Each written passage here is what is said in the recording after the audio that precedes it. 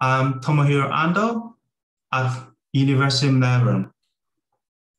This event series is co-organized with Professor Robert Korn, University of New South Wales Business School, and Professor Valentin Zelenyuk, School of Economics, University of Queensland. Our mission is unleashing ideas and insights for harnessing the future of business and society. So today's main theme is experiments.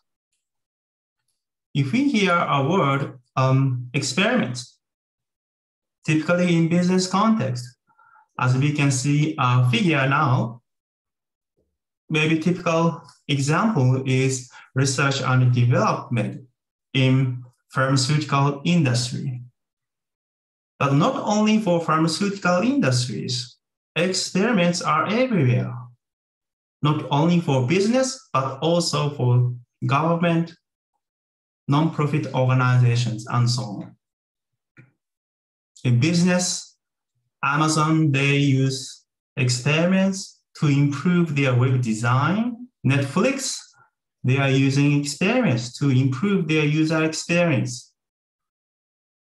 It can be used for product design, human resource training, improving supply chain management, improving productivity, and even it can be applied to startups.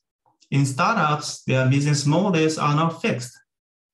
To improve or to get an idea from the value customer wants from the market, startups, they can do experiments based on the outcome of experiments. Startup may pivot their business model if it seems to be that outcome is reasonable. They may keep their current business model. In general, when we do experiments in our organization, usually we look back. What is our mission and goals? To achieve that goal, we have a strategy. And then to implement, we have KPIs. In general, experiments are used to improve our KPIs. But it's only applications of experiments. There are so many applications. And today, we are very happy and pleased to have Sean. Let me briefly introduce Sean. Sean, he finished his PhD. He got a PhD from New York University. And then he held research scientist and manager positions on core data science team at Facebook. Currently, Sean is at Rideshare Labs at Lyft. His academic interest covers a wide range of topics, including forecasting, causal inference, random experiments, and more. Sean mostly specializes in methods for solving causal inference and business decision problems. So today, we are very pleased to have Sean. The talk title is An Expansive View of Experimentation. So before I hand over to Sean, I want to explain a bit housekeeping. So the structure of this seminar is from now, 40-45 minutes presentation, and then the discussion and Q&A follows. If you have any questions, please use submit button, submit your questions by Q&A button, and then please upvote other questions by using sum up. Now, we are very pleased to have Sean. And Sean, can you please start your talk? Yeah, thanks for the great introduction and for the opportunity to be here. And I'm really looking forward to speaking, and thanks to the audience, and looking forward to taking your questions at the end. Let me get my screen shared here. Okay.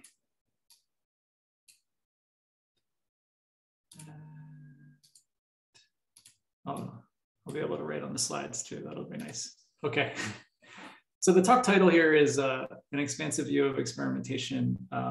This is the first time that I've given this talk. Actually, this was written relatively recently. And when Tomohiro asked me to speak today, this is something I really want to speak about, because I think I've in the last couple of years working at Lyft, I started to think about these topics quite a bit. And so what I hope to relate to you today is sort of tales from behind the scenes at a tech company, and how we're thinking about expanding the purview of experimentation beyond what more traditionally it's used for, which is kind of like more like policy evaluation.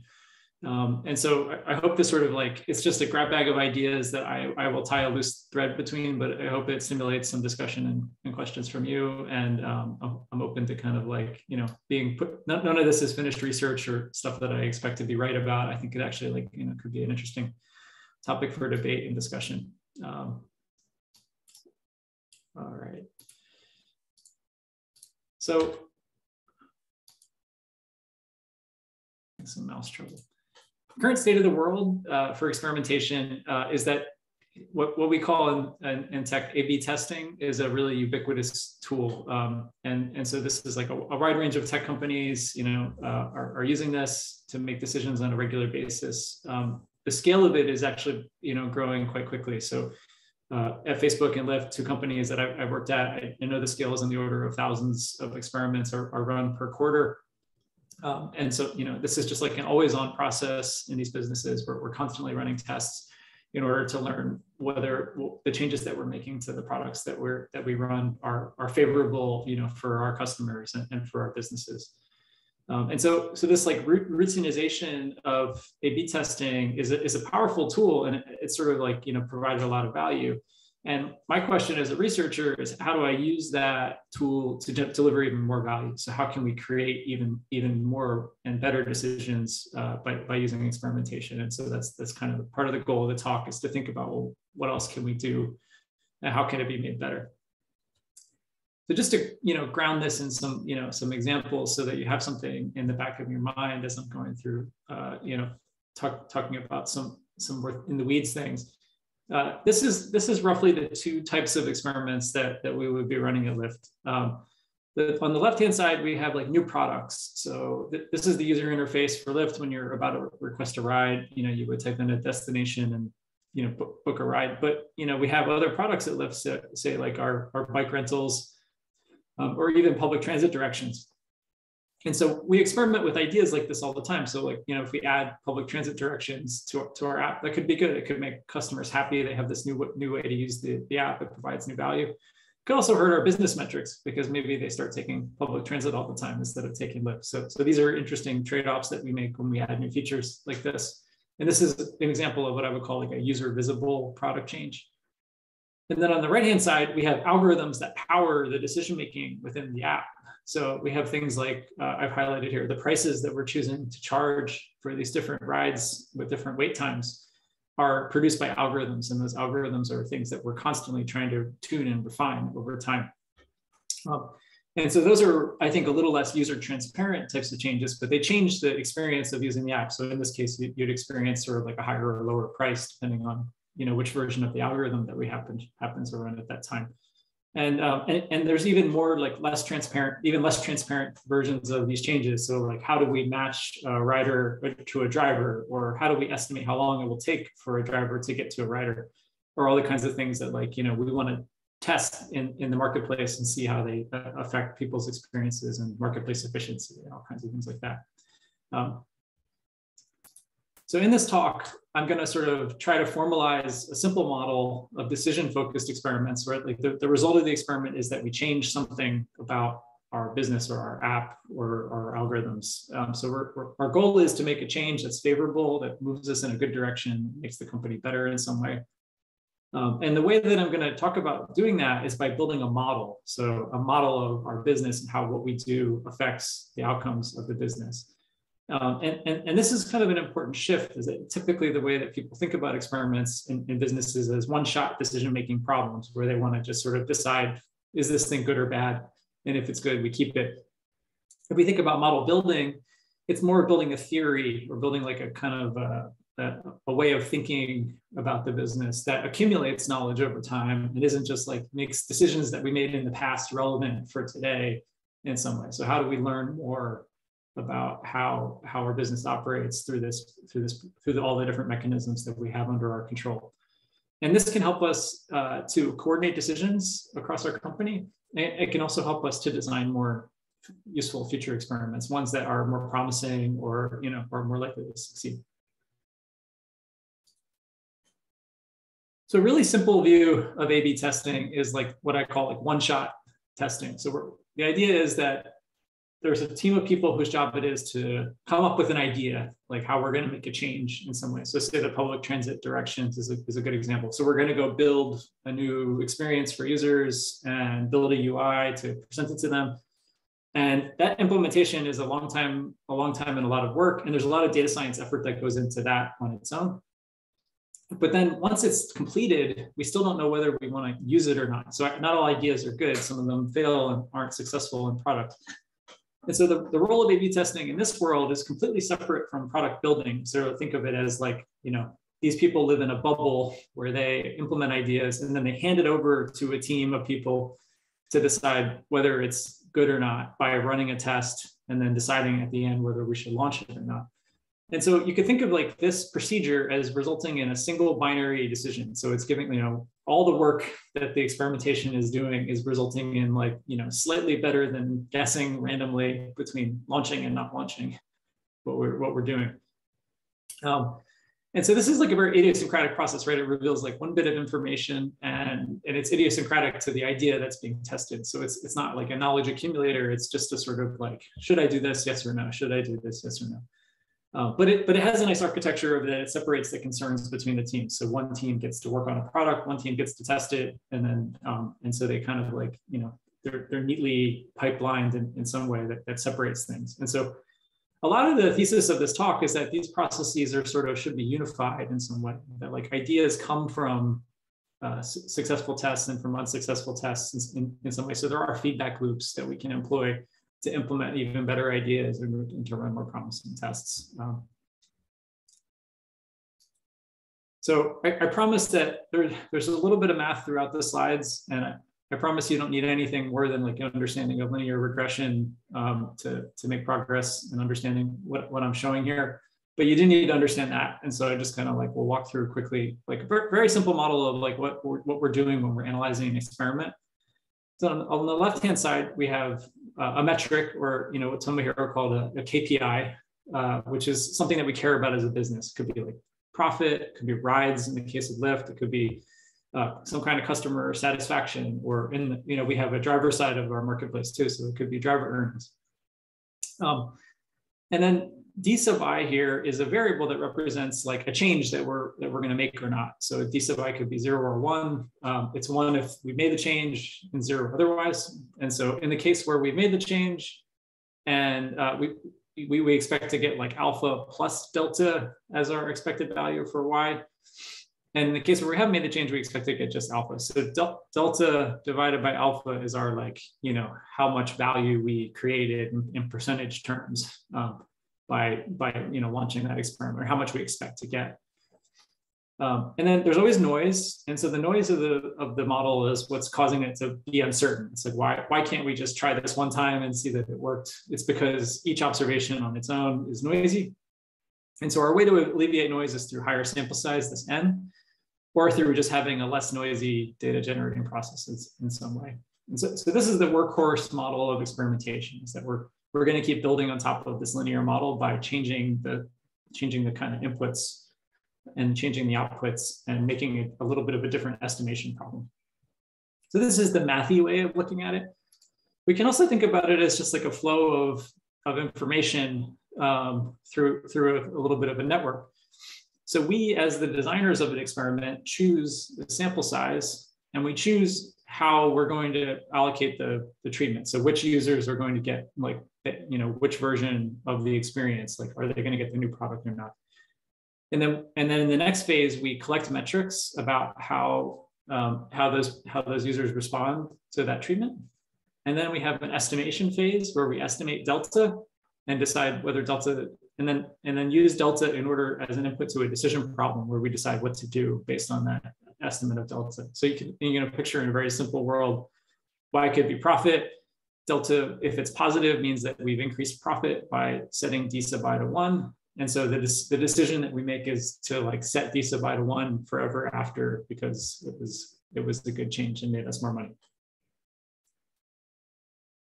So how do we make an improvement in this very simple view of the world? Well, we only have a small number of mechanisms for doing so. One is to deal with our sample size. So we can increase our sample size. We'll always make a better decision with more sample size, but we want to run more than one experiment. And so there might be some contention for the resource of sample size. And so allocating sample size between experiments is kind of a constant problem within a company. And I'll talk a lot more about that later. We want to use designs that lower the bias and variance of our estimated effects. So the way that we randomize or choose who gets which treatment can affect whether we're able to estimate what we care about. And so I'll talk a little bit more about how we do that in later slides as well. Y sub I is like, what do we choose to even measure in the first place is kind of an important decision. Did we choose the right KPI that actually captures and adequately represents our business goals? So it's important to get that right as well. If we get that wrong, then we can optimize the wrong thing. Our estimation procedure in general. So can we do a better job of just estimating using the same data? And there are ways to do that. And I'll describe that in another slide. And then finally, like this decision-making process at the end. So did we rationally translate these estimates into a decision that reflects our underlying business goals? And so in cases where we have more than one thing that we care about, this can become a little bit tricky. So let's use that segue to talk about that. Trade-offs are a super important part of running a business, especially a business like Lyft, where we have like multiple stakeholders. You know, we as Lyft like to make profit because we're a for-profit company. We like to make our customers happy. So having the users, you know, do things that make them more happy is good. And then drivers have to earn money on our platform. So we have really like at least 3 stakeholders that are affected by any decision that we make.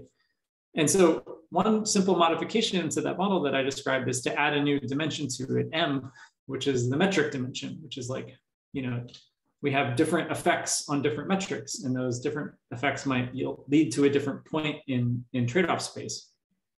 And so that means that now we have delta is a vector of estimates. So there's one estimate per metric. And so in the simple case of 2 metrics, we can put it in 2-dimensional space here. So say that, you know, we have this coordinate system.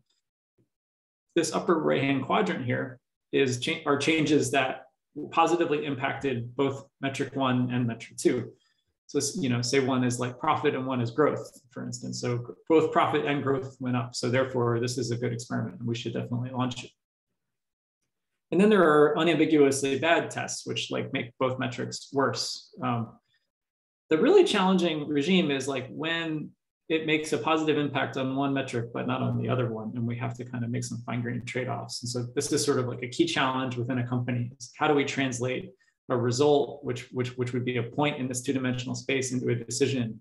And often we don't even have a point. We have sort of more like a cloud of where it could lie. It could lie across this line or not.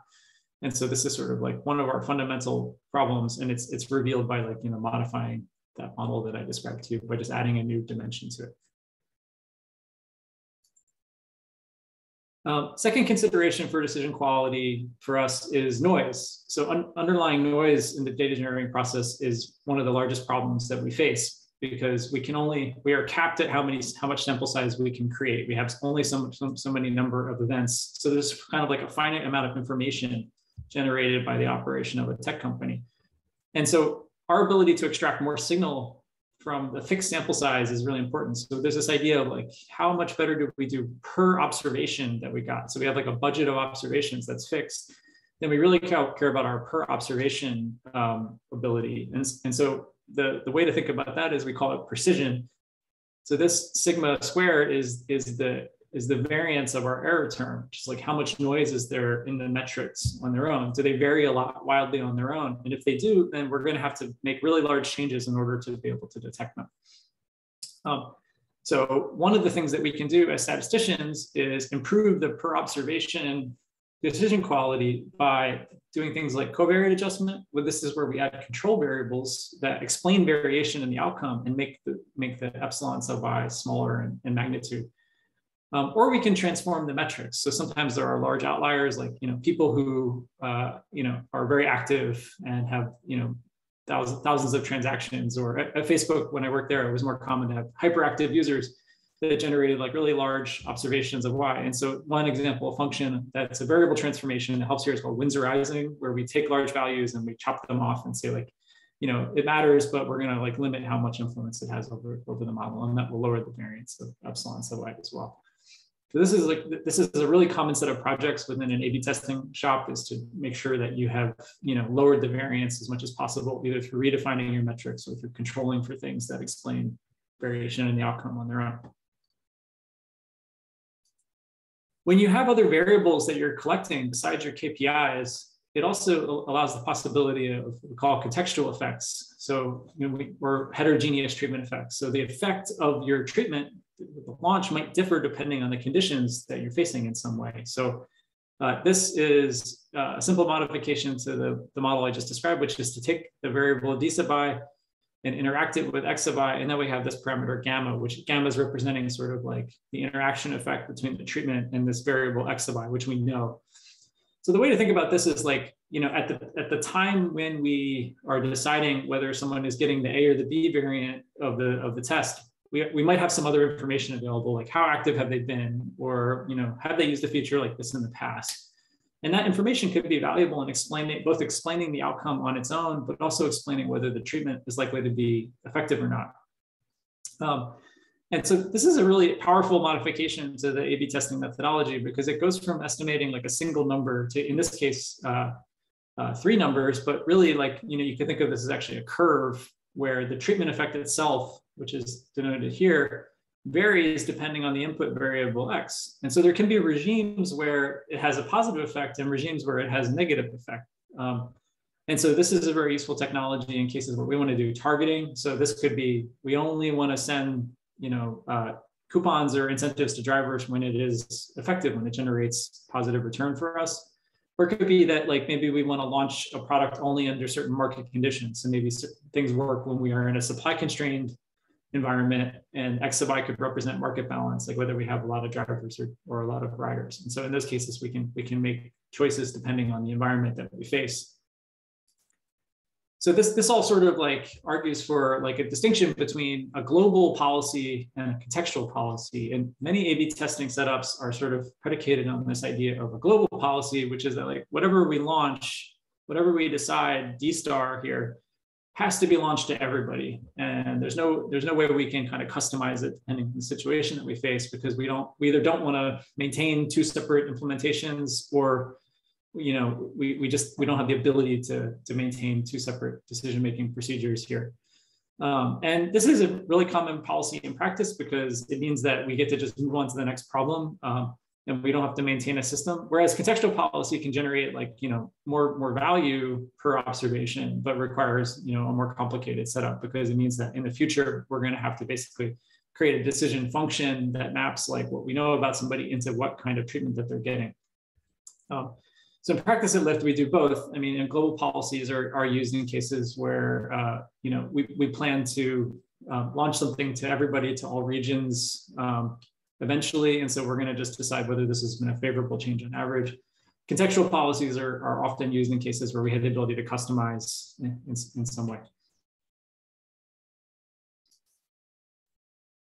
So another big modification of the model, besides adding exogenous covariates or the x sub i's, is just to add more d sub i's, so more ideas at the same time. So if we go back to this product change here, I have bike directions and public transit directions in here at the same time. So you could picture it's easy to generate other experiments where we had just the bike thing and just the public transit thing, or neither. And so really, the addition of these 2 features could be thought of as like, 2 competing things, or 2 things that are could be used at the same time. And we might want to try all 4 of those possibilities in something that's called a factorial design. And so if we're going to do that, then it makes sense to model them in a simultaneous model. So put them all into the same model and run the experiment at the same time.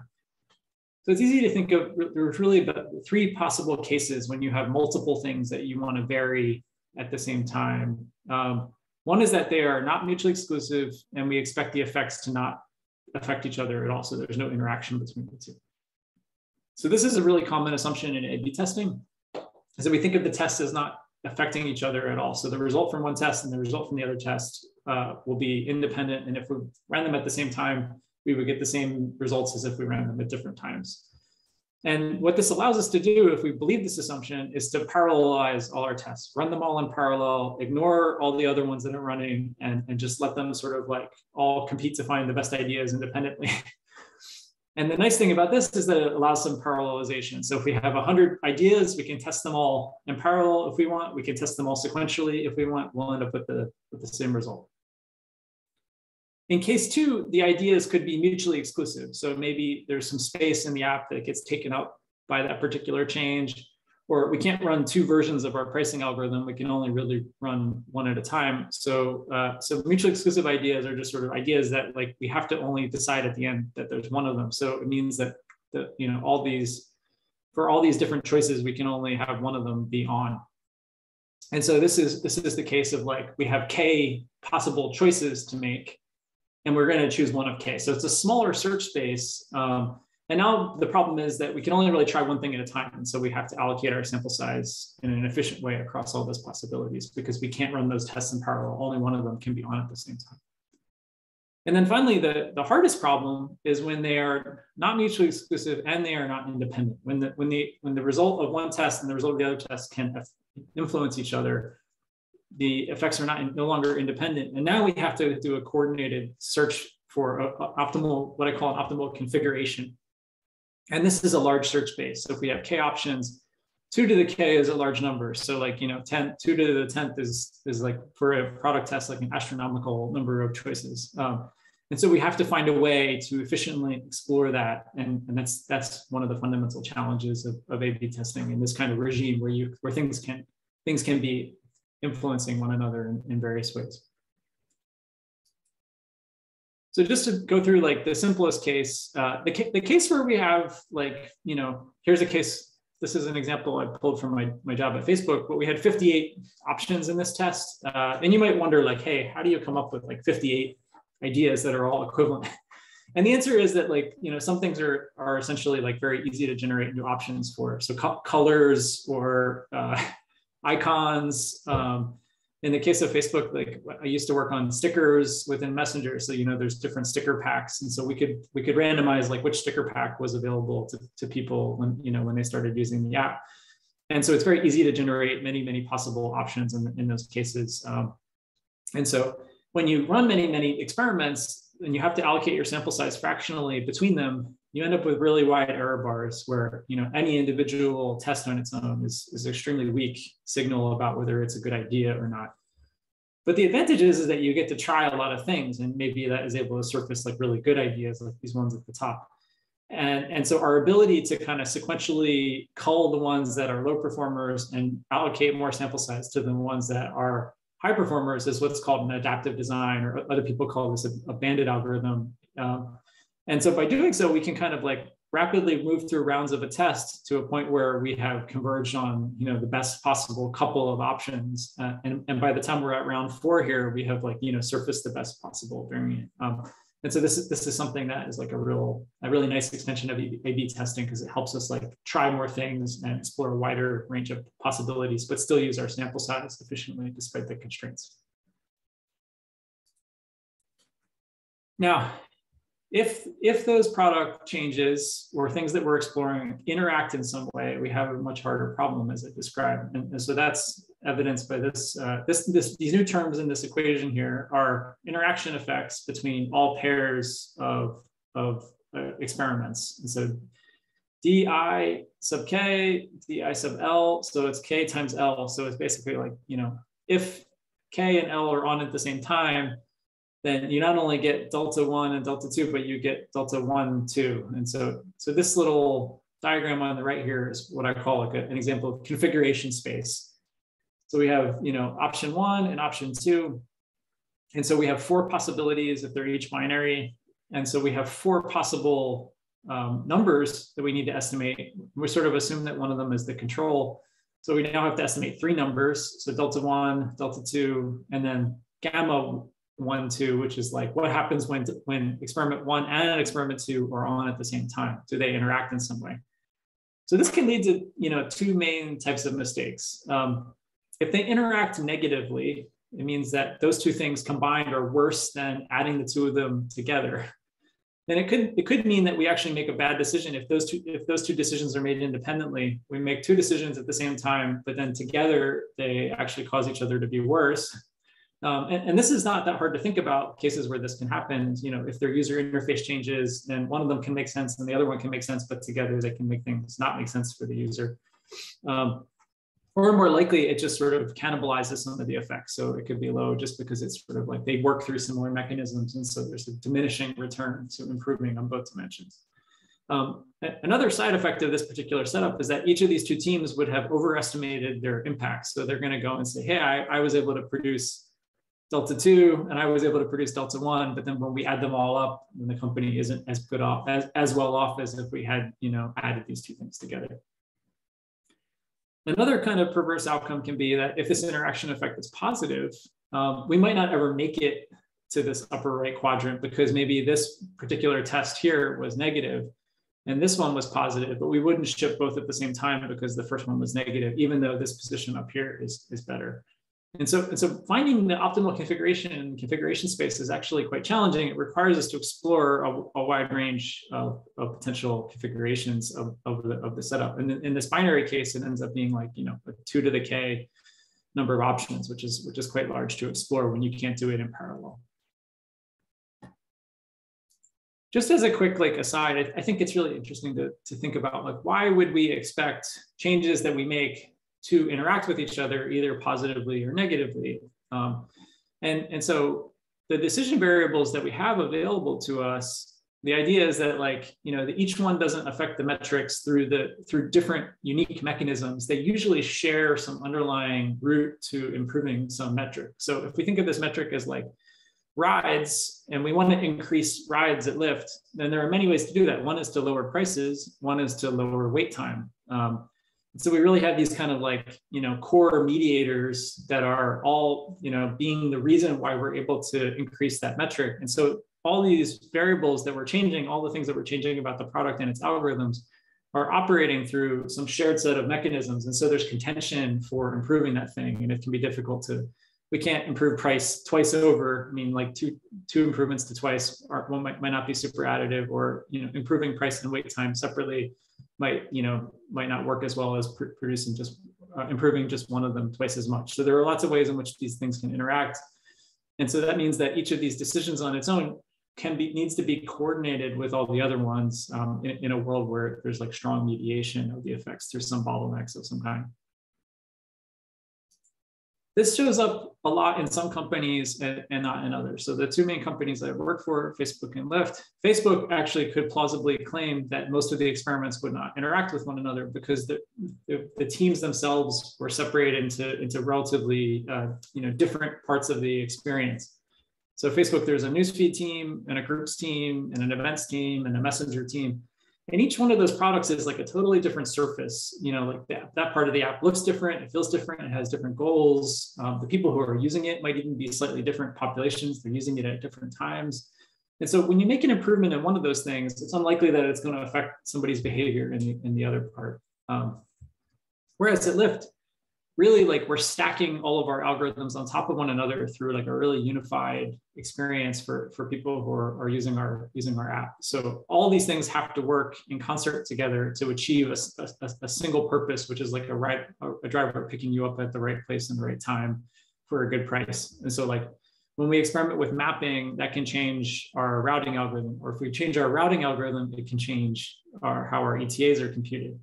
Or if we change how our ETAs are computed, it will affect how we match riders to drivers. And if we change how we match riders to drivers, we might want to change our pricing. And if we change our pricing, we might that might affect how coupons are, are effective or not. And so all these things kind of have to work together in sort of common goal. And that's quite a different setup than a company that just has like a wide versus, I call this like wide versus narrow experimentation. So my main focus now working at Lyft has been like coordination between experiments. And so a key goal for coordination between experiments is like a joint modeling of multiple teams' experiments at the same time. And the primary methodology for doing this is called a response surface. So a response surface is a really powerful idea, and it's just a generalization of that same model that I've been describing before, where now we have all the same decision variables that I described before. Are we going to change D1, D2, D3, and so forth? But the thing that we've done is we made all those variables continuous. So now they can vary between, in this case, between 0.1 and 0.25, and then in the second variable between 1 and 4. And now that I can vary them continuously, each one of these dots can represent a new experiment that I ran. And this is actually an example from real Lyft data here, where we have these two parameters that govern one of our algorithms, and each one of these points is an experiment result that we have. And now we have experiments that span this space, this two-dimensional space. We can fit a curve to that and use that curve to estimate the effect of any hypothetical parameter value that we might want to try. And so this is a kind of a marriage of machine learning and experimentation, where we have a machine learning estimated surface, that each point on that surface is an experimental estimate. So it's basically saying like the training data for this machine learning algorithm is a set of experiments rather than a set of labels and examples.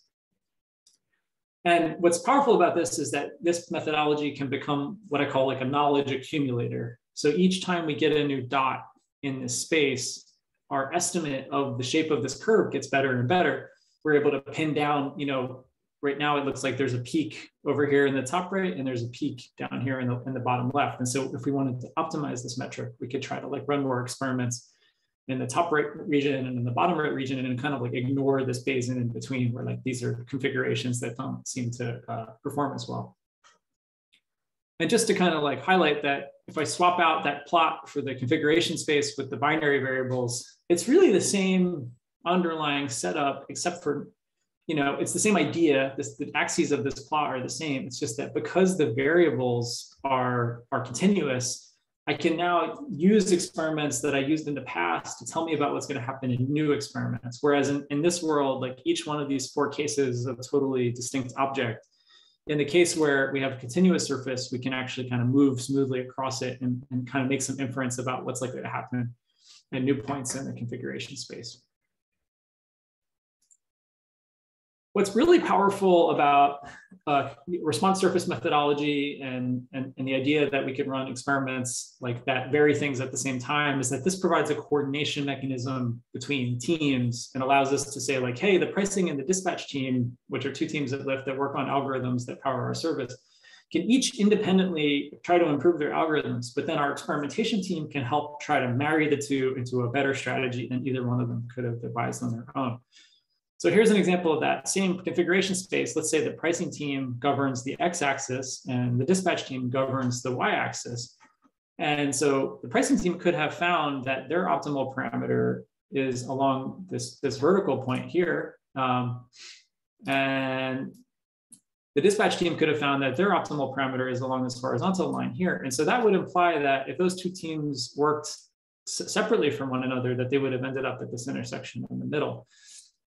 But if we ran it together, we might find that the real optimal value is over here, and that like the pricing team should have increased their parameter and the dispatch should have lowered their parameter, and that we get a better value from being in this region of the space. And so this is a very powerful idea because it allows these teams to basically develop completely independently, but then we have this kind of clearinghouse where we make the algorithms work together in the last layer. And then finally, to do this process safely, we actually kind of need to create guardrails. So here's an example of like, we would want to, if this was a place where if pricing ran at a very high parameter value and dispatch ran at a very high parameter value, that this would yield like bad results for the marketplace in some way, we would want to detect that in like river experiments that have that problem as quickly as possible. All right.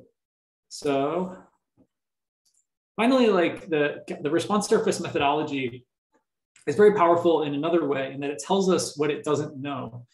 So we go back to this plot here, we know where we have samples and where we don't. And so where we don't have many points, it means that we don't really know. We don't know what's going to happen if we run the marketplace like that. So if we shrink that down to a single dimension and just say like, hey, we just have control over X, and we have run these 5 experiments so far, yielding these 5 results, and that's this plot here. That Gaussian process model that we're using to fit the response surface can tell us that, hey, out in this regime, out past like parameter value of 10, we don't know what will happen, and that the error bars are really wide there. It could be really good, it could be really, really bad.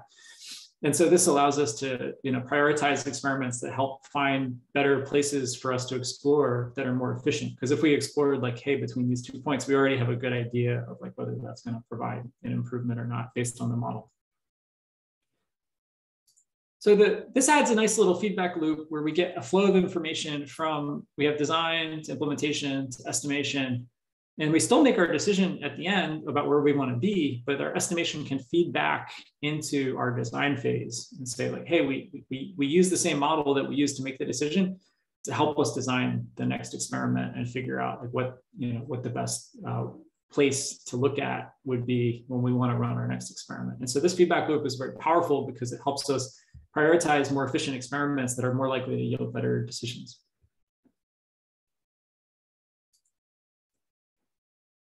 Okay, so one of the things I have completely ignored in all the setup that I've described so far is that at Lyft, things can affect each other. Each one of these rows in our data set is not independent from one another.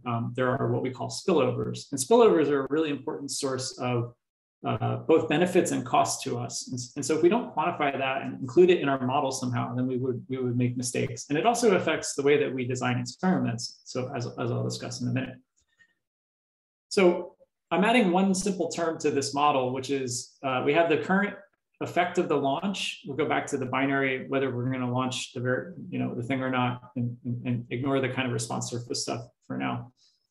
But we're adding this new term, which is the average of the neighboring observation. So let's say n sub I here is the nearby observation. So they could be nearby in time or nearby in space. And say this d sub I is a price change, say like a price increase. So what this would mean would be delta would be how many fewer rides we would get directly from the price increase on the customer. But then this neighborhood around the observation would be other riders would also experience a high price, and they would free up drivers because they'd say, hey, I don't want to take a ride. That would leave some extra drivers around. And so this delta or this gamma we would expect to be negative. It's sort of like it's helpful. It's hurtful in one way, I have to see a high price, but it's helpful in another way that the people around me also see a high price, and it frees up drivers, which lowers my wait time. And so what we really care about when we're going to launch this product to people is the combined effect of delta plus gamma. And so we're going to need to add them together. We need to estimate both. And so this is an important consideration in how we design experiments, is that we can't just randomize d sub I, we need to randomize the whole neighborhood around people and for some definition of neighborhood. So the way that we do that is we use what's called a switchback design. So switchback designs are clustering the treatment in time. And so all the people who are using the marketplace at a certain time are getting the same value of the treatment. And so we cycle treatments on and off according to a curve like this, where, like for some period of the day, the marketplace operates in one configuration, and then we switch it to a different configuration at a certain time.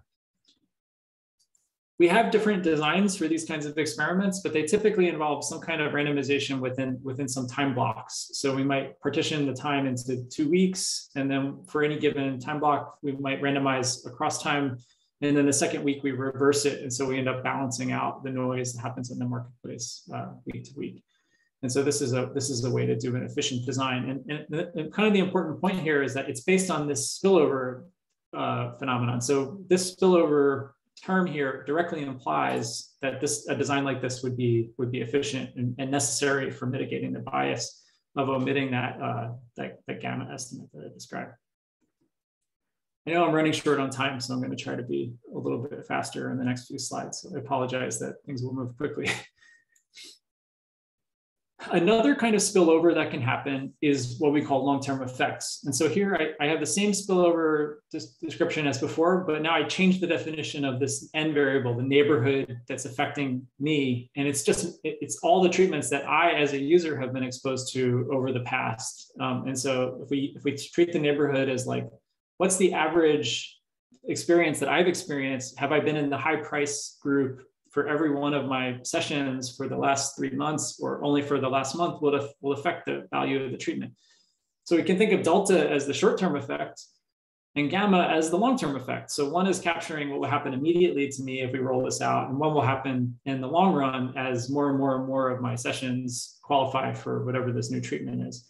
So you could think of this as capturing things like habituation or learning about new product experiences. So that transit direction example that I showed you, we might want to know, like, hey, do people get used to this and they learn how to use it and they get more value out over time as they're able to do that? And that would be captured by this gamma term here, which would be capturing like, hey, repeated exposure to the same phenomenon is helping people get more benefit and learn more about it. And then, like, in a really pathological case, we can have, and this happens all the time at Lyft, by the way, we have both spillovers in the marketplace and also spillovers in time. So we can have like two kinds of interference or spillovers, long-term effects and the normal marketplace spillovers. And then in these cases, we have to run a very special kind of experiment, which is called we call a region split test, where we put a whole region into, and we switch on an algorithm or switch on a new thing for that, all the people in that region, and keep a set of control regions where there's people that are never going to get that launch until we verify that it worked well. And in these cases, we do what's called a synthetic control estimation strategy. So sorry, the design stuff was very fast, and I'm happy to chat more about that in questions, but I'm just going to wrap up the talk now. So what's the theme of all the things that I'm describing to you? I use the same simple linear model, but I kept adding more and more stuff to it and came up with a very general model. And it's just a sequence of expansions of a very simple setup into more and more and more complexity. And so those expansions, as I described, are the metric space expansion. So considering like more measurements and more variables as outcomes is one kind of expansion. Context space expansion. So we know more about each observation in advance, and we're able to leverage that information to both reduce variation and also to model heterogeneous effects. We have an action space or decision space expansion. So we're able to consider more possible variables that we can control, like our set of available controls that affect how the company operates can be pooled into the same model, and we can learn how they interact with one another. We can complicate the spillover structure and think about how things that we did in the past or at different times and to different users accumulate effects or cause things to happen that are beyond their immediate context.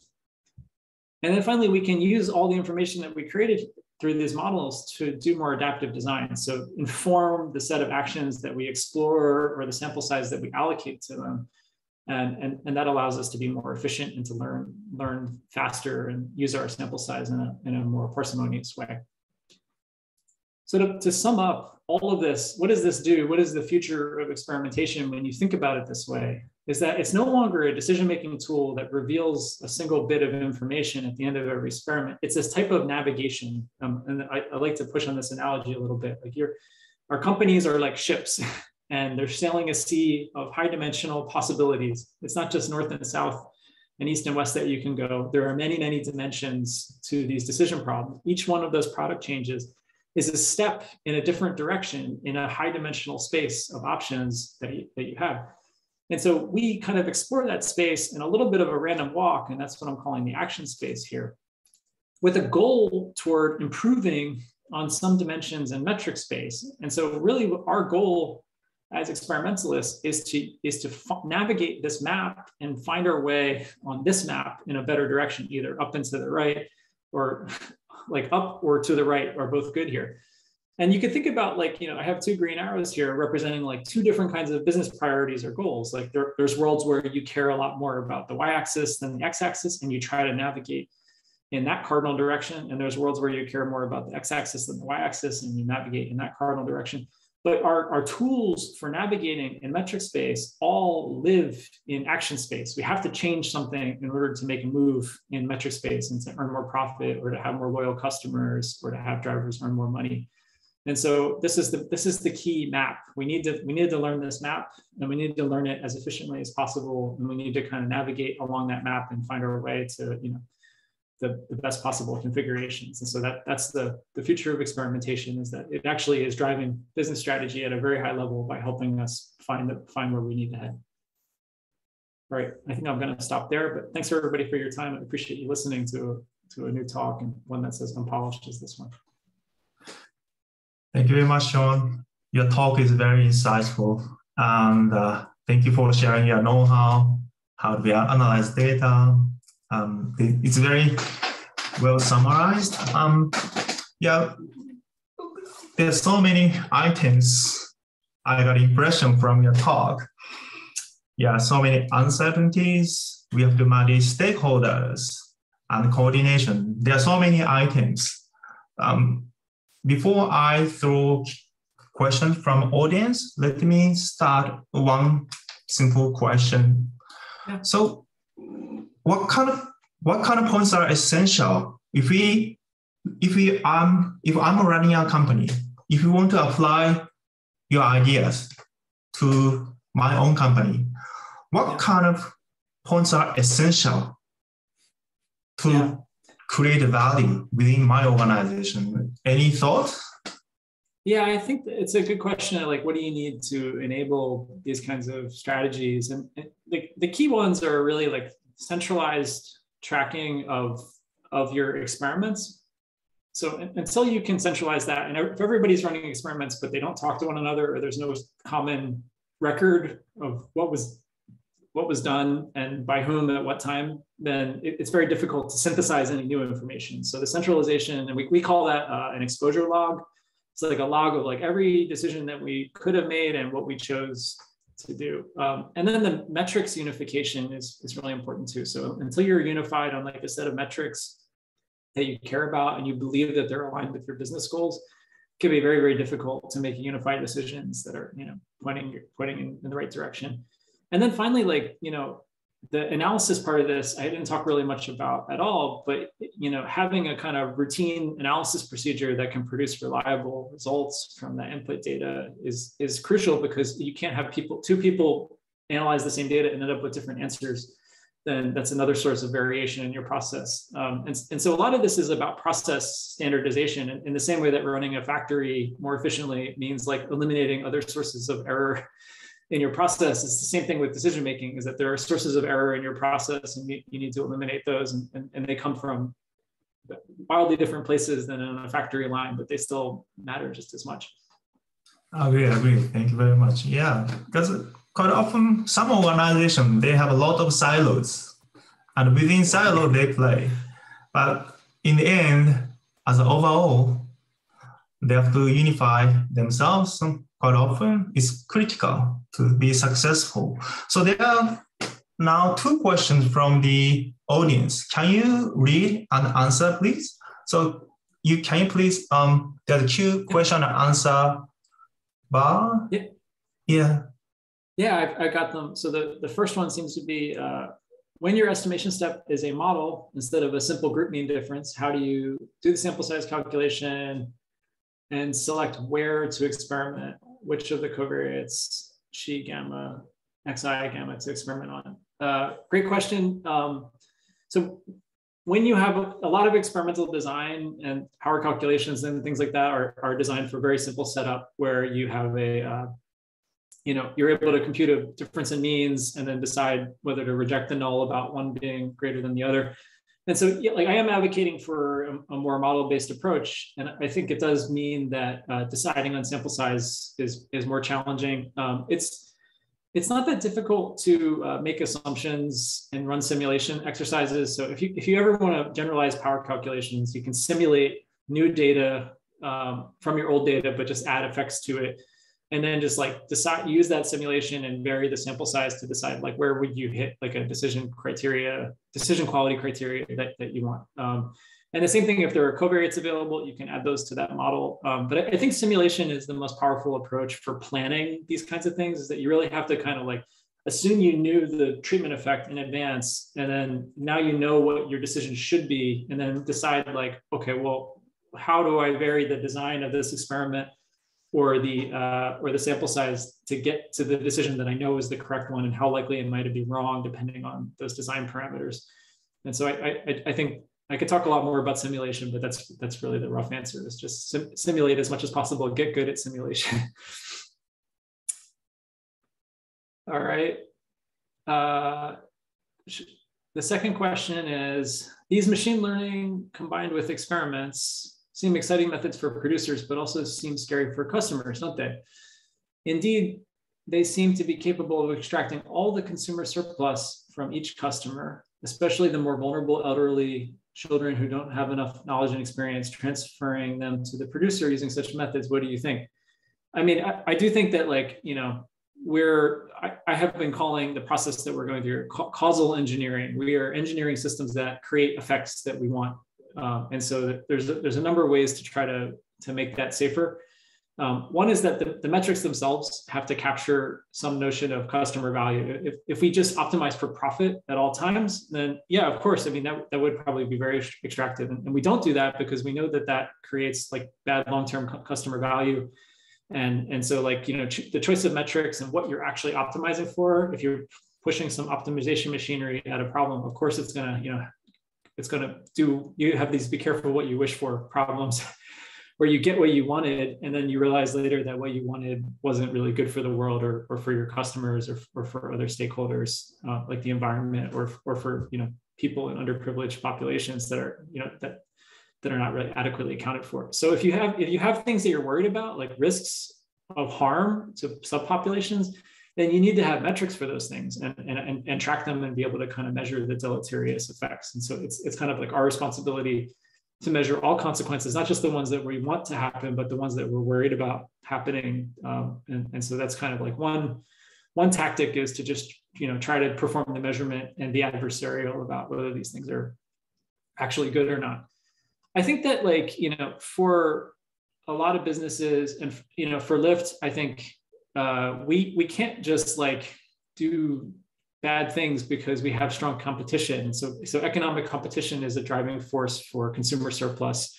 So we, you know, if we raise prices too much, then Uber will just take all those customers. And so we, you know, in competitive markets, I think the dynamics are in the customer's favor in a lot of ways, and, you know, customers really benefit from the experimentation that we do, because really our job is to actually create like efficiency and total pie size. And then how we split it basically boils down to competition stuff, which we can't experiment our way to a less competitive environment. And so I think in some ways we're relying on market forces to help, you know, balance things out for customers. I do think that plays out in practice, but I guess that would be pretty company specific. You might make the opposite argument about, you know, I used to work at Facebook. Facebook has huge network effects that are very difficult to overcome. And so customers might be like trapped with a product they don't like. And that's a reasonable explanation for where they've ended up with their product. And so it doesn't always play out in the customer's favor. So, you know, maybe one approach to helping improve consumer welfare here would be for companies to be more transparent about the metrics that they're optimizing for, and you know, greater disclosures about, you know, the other metrics that they track and what the effects of their, you know, the changes that they've made on these other metrics are, or even letting like a government group submit metrics for evaluation, say like, hey, like we have this like equity metric, or you know, for us as at Lyft, like one of the things we worry about is access to Lyft, and maybe some of the changes we made make Lyft harder for people to get in, you know, poorer neighborhoods or something like that. And so if we can track a metric related to that and see how the changes that we made have affected it, then we can answer questions and help us like revert things that are harmful. All right. Third question here is, can you suggest some variance reduction, noise reduction techniques using pre-experiment data for binary variables? Yeah, great question. You know, variance reduction is like there's a bajillion things to try there. And there's lots of great, exciting stuff coming out right now. I would say the baseline method, it doesn't even doesn't matter what type of variables that you have usually. So binary variables are, we still use a kind of normal approximation. You could use like a logistic regression model with binary variables, but you're still using the same approach, which is that you want to have some covariate adjustment process or control variables, another name for them. And so what those are serving to do is explain more of the variation that is not uncontrolled by you, and leave less of the fewer alternative explanations related to things that are not under your control. There are regression-based techniques for that. There's also machine learning-based techniques for that. There's a new paper out of Facebook that with some people I used to work with called ML rate, which is like a generalization of double ML estimation for experiments. And so that's a way to apply, like you could apply like black box machine learning models, you could apply neural networks, decision trees, whatever you want, and use it to residualize and then use the residuals in the downstream model. And so there's just a wide variety of options. With binary variables, you won't be able to do some metric transformation or anything like that. So it really basically boils down to like, are you able to explain a lot of variation and build good predictive models that don't include your the variable from your experiment. All right. Next one, Marianne Williams. I love the navigation analogy. I imagine you have some kind of representation of the map you're creating, even if it is crude at this stage. A natural question for these in AI and robotics is, how have you used or thought about using ML to build, learn, and exploit the map? And this is a really great question. I think the map analogy is relatively recent for me to think about. I think the leap from a lot of individual decisions that all individually are good to a more cohesive view of your metric landscape is still one that I'm kind of like only now recently making intellectually. So what does the map really look like? I do think that our ability to steer the ship and what we have control over is relatively limited, right? Like, for a product like Lyft, it's really limited by physics, and we have a certain set of options, and we have prices, and we have ETAs. And so there's just like a really low dimensional space of things that we can even do. But we have some new directions in the map. So one of them is memberships. So we're working on like a memberships product. And so you can picture like memberships as like an unexplored territory on the map, and we don't really know what will happen when we move in that dimension, and what it will do to all of our other previously optimal decisions. And it's also worth noting that the map can be changed by reasons that we don't really control. So like our competitor could release a new product or lower prices or something like that. So that would change our map as well. I will say I have spent more time thinking about the metric space than about the map space. And the metric space itself is like, if you take all of your old historical experiments, you can look at the correlation between treatment effects on different variables. And what you often find is that there's a low dimensional structure to it. So if you have like 100 different variables and you have effects on all 100 of them, often they move in correlated ways. So like when we increase wait time, we know that we're going to get fewer rides usually, and that those two things will always move in opposite directions. And so there's kind of like a low dimensional manifold of possible changes that you can make and that or effects that you can create. And I think that that's like a fun thing to look at. And it kind of describes like fundamentally what kind of surface are you playing on.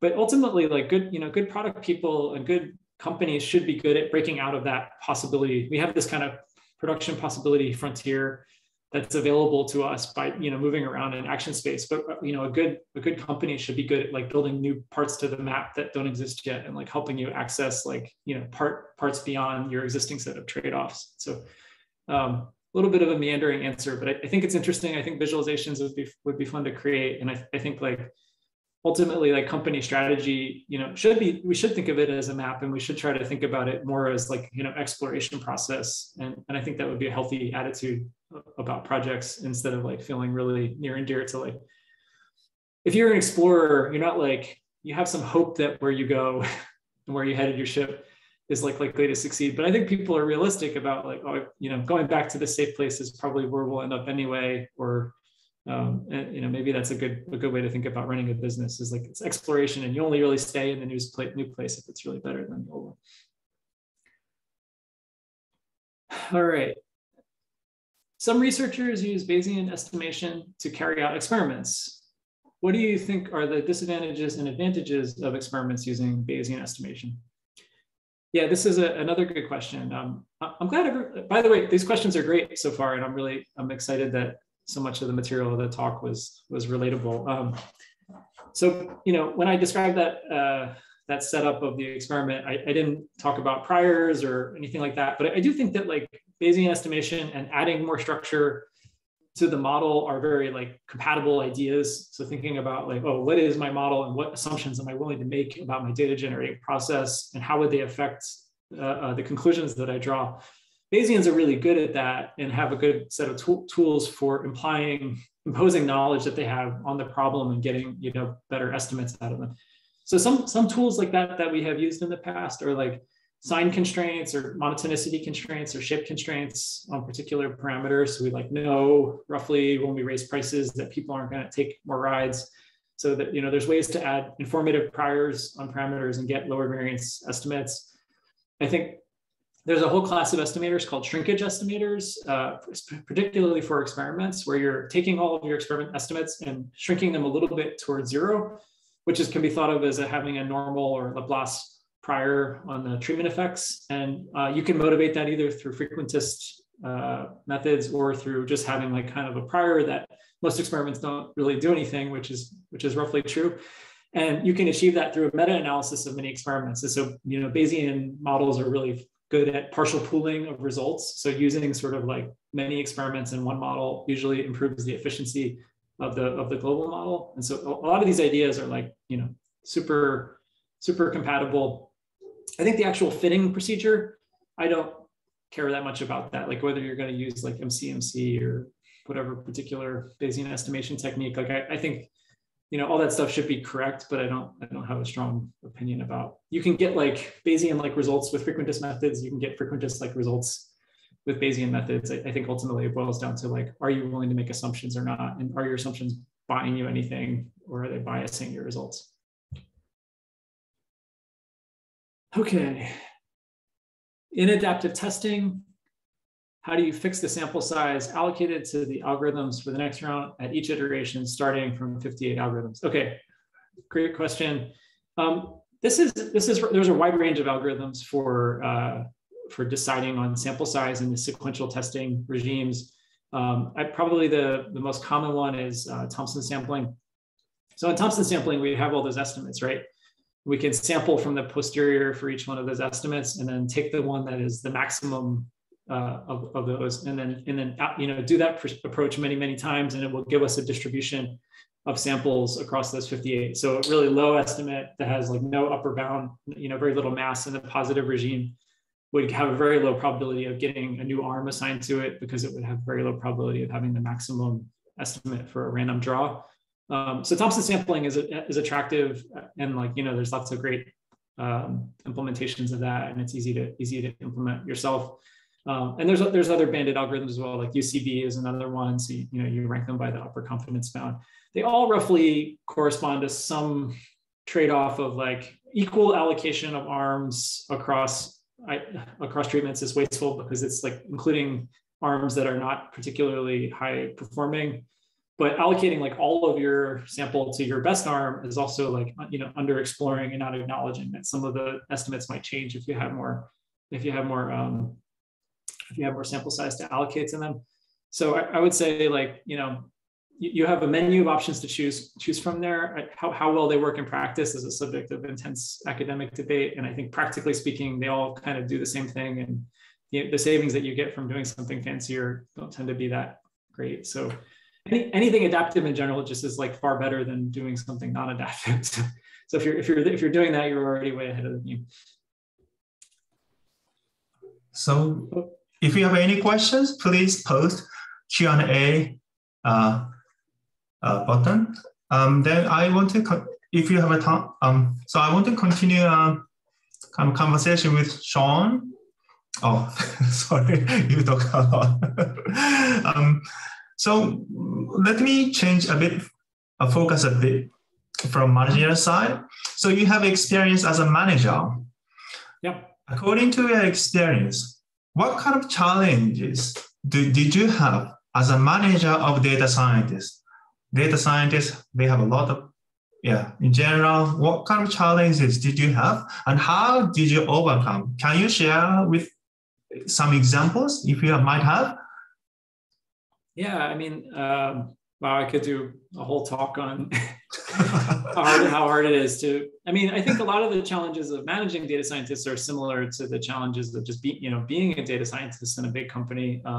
Probably the primary one being like, how do you decide what to work on? Because there's usually a wide variety of hypotheses about how to improve the product. And there's a bit of an explore exploit trade-off to be done there, like, picking projects that could, maybe more reliably make things better or that are more speculative. And so as a manager, I think a lot of my job is like, finding and sourcing the right project that fits people's risk tolerance for those kinds of things, plus their expertise, plus what they want to learn. And also is aligned with the company goals. And also is, there's a timing thing for projects. Like sometimes the organization just isn't ready for them. So in a lot of ways, I think of like, there's this portfolio optimization procedure that's kind of going on at all times, which is like, you have this set of constraints, which is like people can only work so many hours per week. And you have all these other constraints that you're layering on, like this person is good at this, but maybe a little slower at this, or that, this person really wants to learn about this, or this project really needs somebody. And so there's a lot of stakeholders to be balanced. I wish I could do some kind of Bayesian optimization procedure for this, but you have to make more binding commitments to these things, and you can't, switching between projects between people is costly as well. Plus there's like end of the year, performance evaluation timing, which means like, oh, I would love it if I revealed a lot of information about that this project was valuable in time for that person's promotion case, or so I think I take a little bit of a greedy strategy there, which is when there are good opportunities or good fits for people, I try to push them really hard to be decisive about that and make sure that they like, stick to projects. And then I think another big part that's a good management tool is just more communication about the process and the findings along the way. One of the big pillars that I have as a manager is called like bringing people along for the ride of the research. You don't want to just show up with the result at the end of 6 months and say, here's what I learned, or here's what we should do. I think if people are involved in the process of creating research and learning about what you learned along the way and what you tried and that didn't work, they can learn from that, and it also builds trust with them. And so I think that's often a thing that is not top of mind for a lot of scientists. Scientists really like to do the science, but sometimes, I guess some of them like to present it, some of them like to do it, some people like to do both, but you really have to, do both and over communicate to be effective in an organization. And then I guess like a third thing would be teamwork and coordination within a team. You can't just do data science work by itself within a company like Lyft and get anything done. You have to work with product teams. You have to work with engineers, designers, and be effective in this kind of, we call it cross-functional work. And that's a whole other set of skills that people need to be trained on and get feedback on. So it's a lot of I think management in general is a lot of small course corrections and just trying to kind of nudge things in a better direction with very sparse and periodic feedback that is not very reliable. So it's a tough job, but it's fun. And probably the best part is seeing people make progress on hard problems that I don't think I could make progress on myself. It's really fun when, like, somebody goes away for a couple of weeks and they come back and they have an answer to a question that we didn't think we could answer. That sounds great.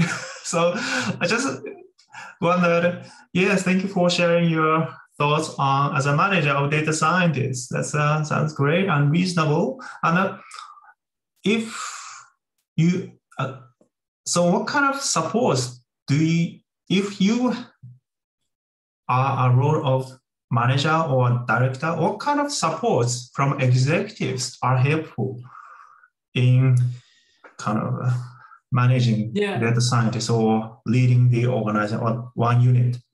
Any thoughts? Yeah, the leadership's role in supporting a science organization is really important. I think like it can be quite variable, like how interested leadership is and how important that they view scientific contributions are to the progress of the company. I think I think a lot of it boils down to like what do you look at as the way that we build value for the customer. And some companies are, I think, very product focused. They think that building good products is the way that you make a good company. You know, Apple might be a good example of that. So Apple like famously doesn't use a ton of data because they just think, hey, our designers and our product people are going to build like really good products. And so like we'll know that it was successful because we sold a lot of units. And so if leadership believes that science has only a very small role in improving the business, then that's the kind of buy-in and support that you're going to get from them. Lyft is a company where I believe like a lot of the power of the platform is the algorithms themselves that power it. So if we can move around configuration space, we can generate surplus for everybody. We can generate like free extra wait time, like lower wait time for people. And it can be like, costless to us if we're just more clever about how to use the data. And I think leadership at Lyft does believe that, the role of science is really pivotal to the success of the product, and that the product itself matters, but also making good decisions and all the little micro decisions that we make at scale add up to a lot of value. And so when they believe that, they actually give you resources to act on those ideas. So when we pitch wildly ambitious ideas that require a lot of people and a lot of time before we get feedback, you get the buy-in and resources to do stuff like that, and that helps us be more on the explore than exploit side of things, which generates more high variance, like bright tail kind of outcomes where we can generate big wins. Yeah, thank you for sharing your thought. So let's assume if you might have a huge support from executives, you have huge budget and everything. All right, let's assume that. Of course, time, resource, everything is limited. So one question, because from my perspective, good thing of analytics, artificial intelligence, machine learning is we can improve our efficiency. Even experiments, we improve KPI through experiments, business experiments. And to scale up the benefits from these experiments or analytics activities, I think the automation seems to be a key component for large organization. Can you share your thoughts around this area? Yeah, I mean, automation in general, I mean, it's a really big part of what we need to do because Lyft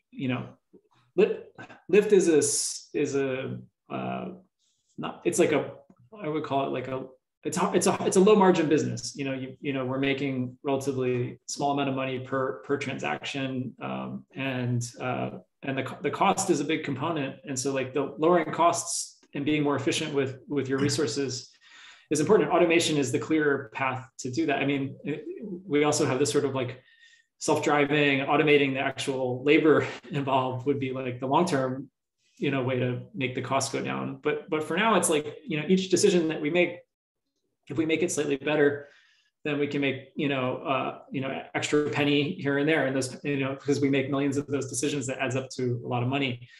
And that makes it so that we can present lower prices to riders, or we can offer to pay drivers more if we're able to control costs. And so like automation is the key to unlocking these high volume decision benefits. Is if you're making like, millions or billions of decisions per day, you can't scale manual improvements. Like there's no way to make a manual improvement roll out to that many decisions. And so the automation is just kind of like the crucial piece to it, because not only does it allow us to like scale out improvements, but it also allows us to like steer that ship in a more automated way. So we do have some manual processes at Lyft that like, we try to push more toward automation because they become more responsive and they become more amenable to experimentation when they become automated. So one of them is like, every week we have to decide what our plan for the week is, our weekly plan. And that's a very manual intensive process right now. We have humans in the loop for many of the steps of that plan creation. Because there's so many humans in the loop, it's very difficult for us to run like an A/B test on our planning process. Like, what if we planned this way? What would happen? Would it be more efficient? If it's not automated, that experiment would have to be run through like telling people to behave differently, which they may or may not do. But if it's automated, we can run a test and discover the answer to that question. So automation is not only like an efficiency gain on its own, but it like unlocks the ability to like iterate and change things at a more fast cadence. And finally, like the adaptability of the system, it really hinges on automation. So when the pandemic started 2 years ago, there was a big change in consumer and rider behavior, and our systems were designed under a certain environment. How do we change them? Well, a lot of manual changes were needed to fix things and to make them work in that environment. But like if things had been even more automated, we could have maybe turned some knobs and levers and like experimented our way very quickly to a better configuration. And so like, you know, being able to kind of heal a system when it's not functioning properly is another really like, you know, I think of the pinnacle of automation in my mind is the thermostat. It's like it's a simple technology that you never have to question, and it always sort of adapts to the situation that's at hand and does the best that it can. And, you know, there's not a lot of pathologies to its performance. And so if we build more thermostats, then there's more things that we just get to take for granted. And then let's just focus on, you know, applying our human effort and brain power to problems that are like not automatable. Thank you very much. Yeah. So because my thinking is still, although automation is a kind of buzzword these days, but still there's an area, the art, human management, people are gonna play. It cannot be replaced. And I totally agree with you, what you said. And yeah, so you mentioned pandemic. So how uncertainty, I mean, people, you mentioned people's behavior change because of pandemic. How this huge shock influence what you shared today? I think it would be hard to say it wasn't influential. It was, you know, one of the things that is really great about working at a company is normally experiments are like a one-shot experiment. We have a lot of always on experiments at Lyft where, you know, they're just on all the time and we can constantly explore some parameter ranges.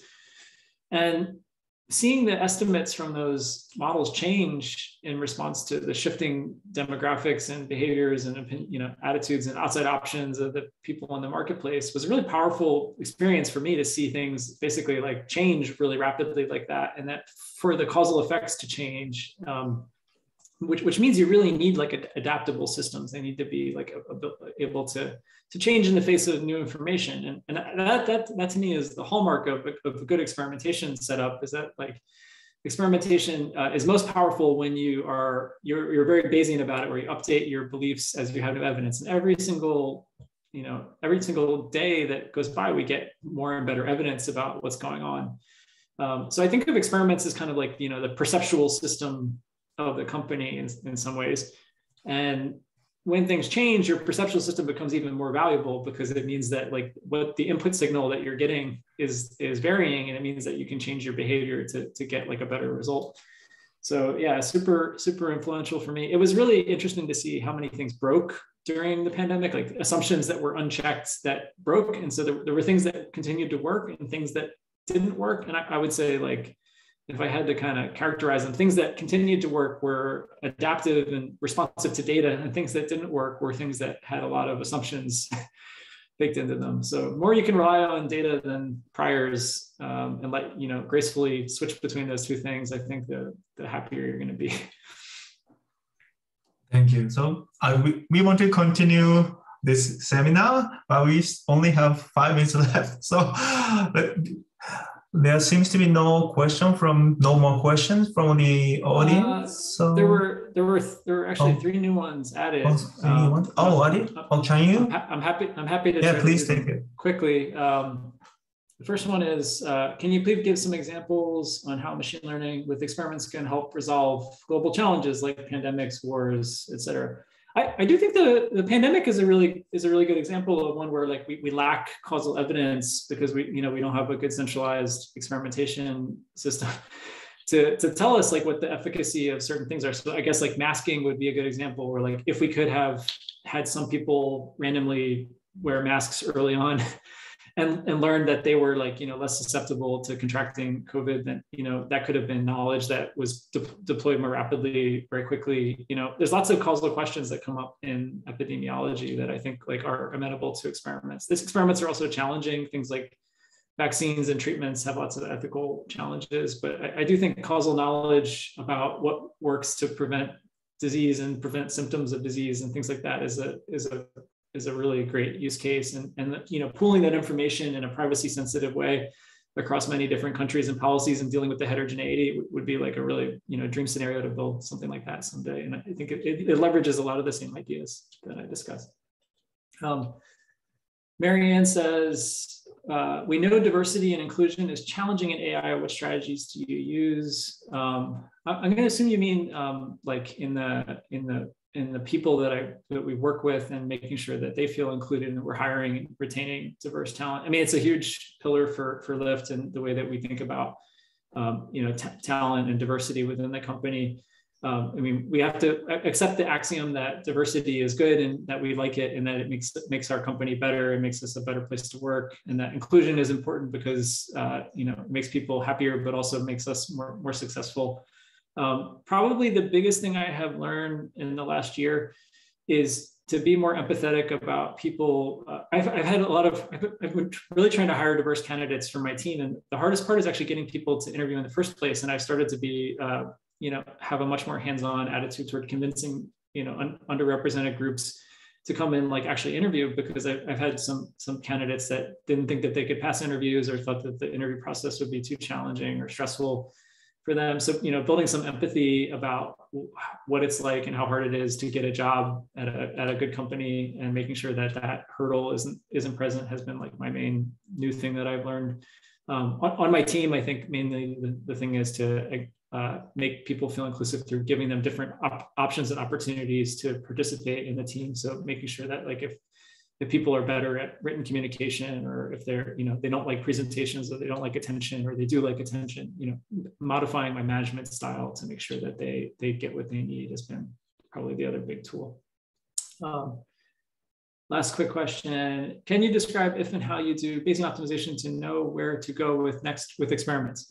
Yes, yeah. So the response surface methodology that I described has a really nice property, which is that since it's producing posterior distribution over the response surface, you can use the same Thompson sampling idea that I described earlier. You take a draw from that distribution, and then you can, like, you know, take the maximum over many draws, and then those are the regions that you want to oversample.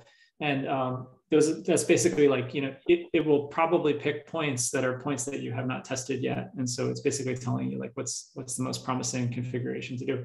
You can do Bayesian optimization to do all kinds of neat stuff that is not, like, I have friends that are working on product design Bayesian optimization. So, like, if you worked on designing a car, you can parameterize the car, like make it longer, shorter, bigger tires, shorter tires, and you can generate new cars procedurally that way.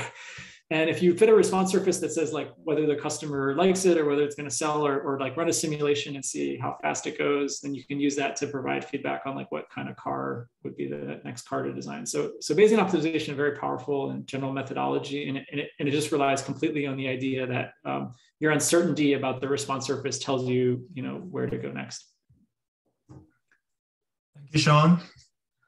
Now the time is coming up. Yeah.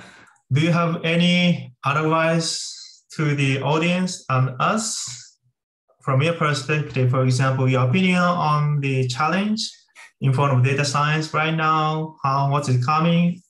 Any thoughts? Yeah. After that, we want to wrap up the session. The most powerful tool that you can cultivate is, it sounds really generic, is curiosity about problems. I think the technical stuff is all in service of solving some real world problems. So being interested in a problem and in a setting, and talking to people and learning about what they know about it, even if they're not technical, has been probably the most important tool in my career. All the technical stuff, you can sort it out over time, but if you have picked the wrong direction, working on the wrong problem, don't understand what people already know about it, then it doesn't matter how fancy your model is or how much data you have. So I think, you know, I call myself a student of problems, and I think that that's really the way that I think people should behave more. And students of technologies, like, sure, you need to know that stuff, but it's not on its own gonna solve anything. Thank you very much. Thank you. All right. Thanks everybody for all your time. Yeah. So again, we want to thank Sean, and we also want to thank all the audience joining us today. And again, thank you very much for your time. And we are very pleased to have you all today. Again, I want to thank Sean, and we are very looking forward to having you all next time. Again, thank you very much, Sean. Everyone, have a nice day or have a nice evening. Bye.